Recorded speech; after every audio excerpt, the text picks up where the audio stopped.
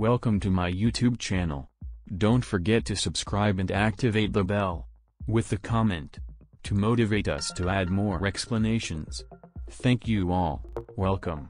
In today's video, we will discuss how to install the famous Opera browser, its latest version, on Ubuntu 23.04, in two ways: through commands in the terminal, and by Ubuntu software. Opera is a multi-platform web browser, developed by its namesake company Opera.